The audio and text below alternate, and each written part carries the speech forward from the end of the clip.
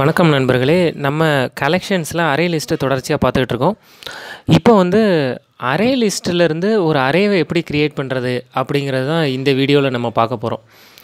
நமக்கு ஏற்கனவே அரேனா என்ன, அரே லிஸ்ட்டுனா என்ன, அதோட வித்தியாசம்லாம் நமக்கு தெரியும்.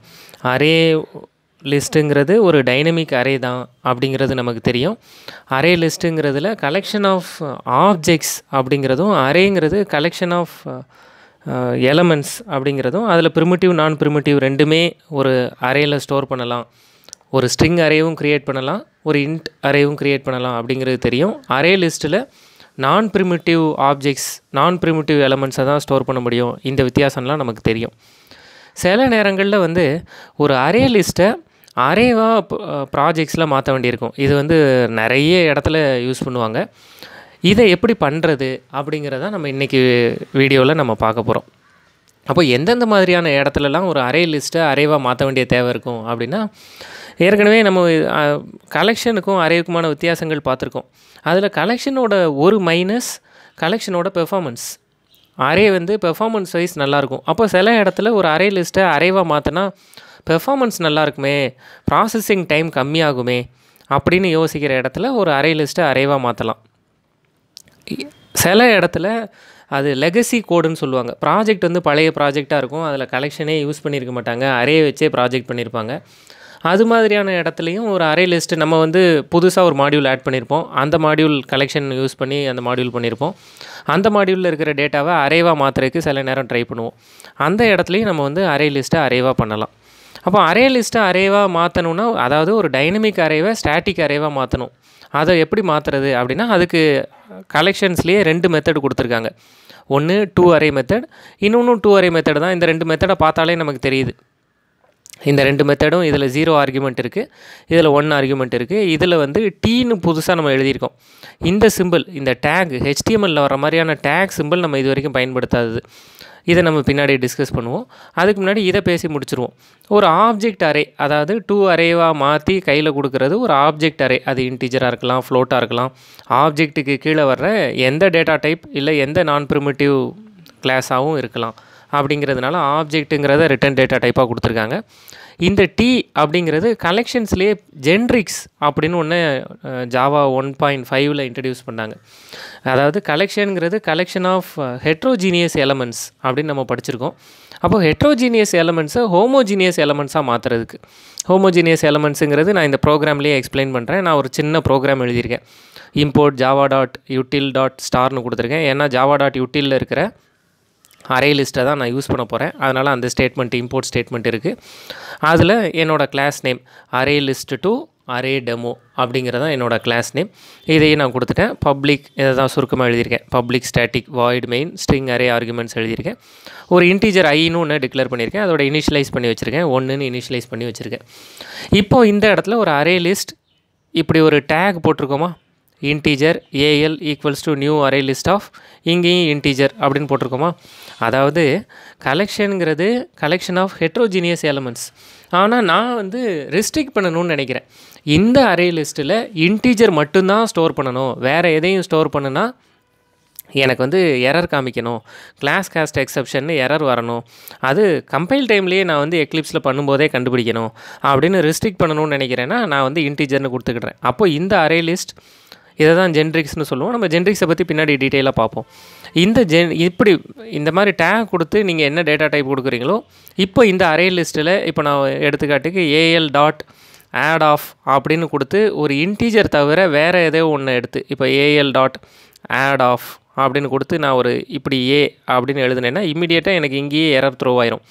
நீங்கள் ஒரு இன்டீஜர் அரே லிஸ்ட்டை க்ரியேட் பண்ணுறீங்க, ஆனால் நீங்கள் ஒரு கேரக்டரை இன்சர்ட் பண்ண ட்ரை பண்ணுறீங்க, இதை நாங்கள் அலோவ் பண்ண மாட்டோம், இது தப்பு அப்படின்னு எரர் மெசேஜ் வந்துடும். அந்த எரர் மெசேஜுக்காக தான் நான் இங்கே இன்டீஜர்னு கொடுத்துருக்கேன்.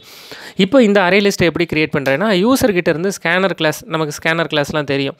Scanner SC equals to new scanner of system.in அப்படிங்கிறத கொடுக்குறேன். யூசர்கிட்ட அந்த வேல்யூ வாங்குகிறேன். அந்த கேரக்டர் என்ன, யூசர் என்டர் பண்ணுற கேரக்டர் ஒய், அதாவது எஸ்ஸுங்கிறதுக்காக, எஸ்ஸுங்கிறதுக்காக யூசர்கிட்டேருந்து யூசர் ஒய் கேபிட்டல் ஒய்யோ ஸ்மால் ஒய்யோ கொடுக்குற வரைக்கும் வேல்யூ வாங்கிக்கிட்டே இருக்கேன். டைனமிக் அரே லிஸ்ட்டுங்கிறது டைனமிக் அரே தானே, அதனால் வேல்யூ வாங்கிக்கிட்டே இருக்கேன். அதை ஆடுங்கிற மெத்தட் நம்ம ஏற்கனவே பார்த்துருக்கோம். அரே லிஸ்ட்டில் ஆடுன்னு ஒரு மெத்தட் இருக்குது. அதை யூஸ் பண்ணி எலமெண்ட்டை ஆட் பண்ணிக்கிட்டே இருக்கேன். எலமெண்ட்டை ஆட் பண்ண ஐயை வந்து ப்ளஸ் பண்ணிக்கிட்டே இருக்கேன். அப்போ முதல்ல 1ன்னு ஸ்டோர் ஆகும், அடுத்து 2ன்னு ஸ்டோர் ஆகும், அடுத்து 3ன்னு ஸ்டோர் ஆகும். இப்படியே இந்த அரே லிஸ்ட் வந்து எவ்வளோ தூரம் போகும் அப்படின்னா, ஒவ்வொரு தடவை ஸ்டோர் ஆனதுக்கப்புறமும் ஆட் ஆனதுக்கப்புறமும் சிஹெச்சோட வேல்யூவை யூசர்கிட்டேருந்து வாங்குகிறேன். ரன் டைமில் யூசர்கிட்டேருந்து வாங்குகிறேன். அது ஒய்யாவோ கேபிட்டல் ஒய்யாவோ ஸ்மால் ஒய்யாவோ இருக்கிற வரைக்கும் இந்த லூப் நடந்துக்கிட்டே இருக்கும்.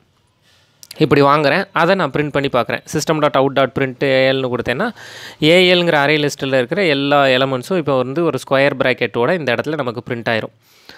இப்போ நம்ம வந்து ஒரு அரே லிஸ்ட்டை ரெடி பண்ணிட்டோம். அந்த array list contains only integer values. இப்போ இந்த அரே லிஸ்ட்டை நான் வந்து இன்டீஜராக மாற்றணும். இந்த அரே லிஸ்ட்டை இன்டீஜராக இல்லை, இந்த அரே லிஸ்ட்டை அரேவாக மாற்றணும். அப்படி அரேவாக மாற்றுறதுக்கு தான் 2 அரேன்னு ஒன்று பார்த்துருக்கோம். இங்கே 2 அரே ஆஃப் ஒரு அரேவையே ஆர்கியூமெண்ட்டாக கொடுக்குறது ஒன்று பார்த்துருக்கோம். இப்போ நான் ஒரு இன்டீஜர் அரே ஒன்று க்ரியேட் பண்ணுறேன். அந்த அரேவுக்கு ஐன்னு பேர் வச்சுக்கிடுறேன், நியூ இன்டீஜர். அப்போ இந்த இன்டீஜர் அரேவோட சைஸ் என்னங்கிறத நான் சொல்லணும். ஏன்னா இது ஸ்டாட்டிக் மெமரின்னு சொல்கிறத விட இதில் ஃபிக்ஸ்டு மெமரின்னு சொல்கிறது சரியாக இருக்கும். இது வந்து ஃபிக்ஸ்டு மெமரி. அப்போ ஃபிக்ஸ்டு மெமரிங்கிறதுனால சைஸ் என்னங்கிறது ஒரு அரேயில் சொல்லணும் இல்லையா? அப்படி சொல்கிறதுக்கு தான் ஏஎல்ங்கிறது என்னென்னு நமக்கு தெரியும். ஏஎல்ங்கிறது நான் க்ரியேட் பண்ணியிருக்கிற அரே லிஸ்ட். அந்த அரே லிஸ்ட்டோட சைஸ் என்ன, அந்த அரே லிஸ்ட்டோட சைஸ் என்னவோ அதுதான் இந்த இன்டீஜர் அரேவோட சைஸ். அதை கொடுத்துட்டேன். இப்போ தான் கலெக்ஷன்ஸில் இருக்கிற 2 அரே மெத்தடை யூஸ் பண்ணுறேன்.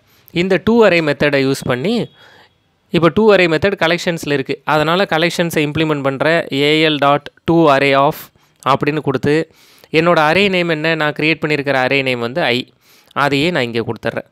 இப்போது இந்த இடத்துல ஒரு அரே க்ரியேட் ஆகிருக்கு. இப்போது அந்த அரேயில் ஏஎல்லில் உள்ள கண்டென்ட் எல்லாம் இந்த அரேயில் போய் ஸ்டோர் ஆகிருக்கு. AL.2ArrayOfல ஒரு அரே கொடுக்கணுமா, அந்த அரேவாக இந்த அரேவை கொடுத்துட்றேன். ஏஎல்லில் இருக்கிற அவ்வளோ கண்டென்ட்டும் 2 அரே, அதாவது array list is converted to array. அது எங்கே ஸ்டோர் ஆகுதுன்னா இந்த ஐயில் போய் ஸ்டோர் ஆகிடுது. இப்போ என்னோடய அரே லிஸ்ட் ஒரு அரேவாக மாறிடுச்சு.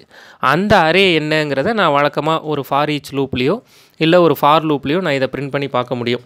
அப்படி ஃபார் ஈச் லூப் வேணாலும் பார்க்கலாம், ஃபாரில் வேணாலும் பார்க்கலாம். நான் இங்கே வந்து ஒரு ஃபார் லூப் யூஸ் பண்ணி C = 0, C < i.length, ஐங்கிறது என்னோடய அரே, அதோட லென்த் வரைக்கும் போய் அந்த அரேவை நான் இப்படி பிரிண்ட் பண்ணி பார்க்குறேன். இப்படி 2 அரே மெத்தட் மூலமாக நம்ம ஒரு அரே லிஸ்ட்டை அரேவாக மாற்ற முடியும். இது ஒரு இன்டர்வியூ கொஸ்டின். எனக்கு யூசர்கிட்ட இருந்து வேல்யூ வந்து வாங்கிக்கிட்டே இருங்க, யூசர் வந்து ஒரு குறிப்பிட்ட கண்டிஷன் சொல்கிற வரைக்கும். நான் இங்கே குறிப்பிட்ட கண்டிஷன் போட்டிருக்கேன் இல்லையா, யூசர் ஒய்ன்னு சொல்கிற வரைக்கும் அப்படின்னு கண்டிஷன் போட்டிருக்கேன் இல்லையா. இப்படி யூசர் குறிப்பிட்ட கண்டிஷன் சொல்கிற வரைக்கும் வேல்யூ வாங்கிக்கிட்டே இருங்க, அதை ஒரு அரேவாக மாற்றி எனக்கு கொடுங்க அப்படிங்கிறது ரொம்ப அதிகமாக ப்ராஜெக்ட்ஸ்லாம் பயன்படுத்துவாங்க. அதை தான் நம்ம இப்போ பார்த்துருக்கோம். இன்னும் வர்ற கிளாஸில் அரே லிஸ்ட்டில் லிங்க்டு லிஸ்ட் இதை பற்றின தொடர்ச்சியான டிஸ்கஷன் நம்ம பார்ப்போம். இதில் நம்ம முக்கியமாக கவனிக்க வேண்டியது, இங்கே நீங்கள் இன்னொரு விஷயத்தையும் இதில் தெரிஞ்சுக்கலாம். நம்ம இங்கே க்ரியேட் பண்ணியிருக்கிறது ஒரு இன்டீஜர் அரே, இன்ட் அரே இல்லை. ஆனால் இங்கே நான் பண்ணியிருக்கிறது அதை ஒரு இன்ட்டாக நான் வந்து கன்சிடர் பண்ணி அதை நான் பிரிண்ட் பண்ணி பார்த்துருக்கேன். இப்படி பார்க்குறது மூலமாக ஆட்டோ பாக்ஸிங், ஆட்டோ அன்பாக்சிங் அப்படிங்கிறதையும் நம்ம இங்கே பார்க்குறோம்.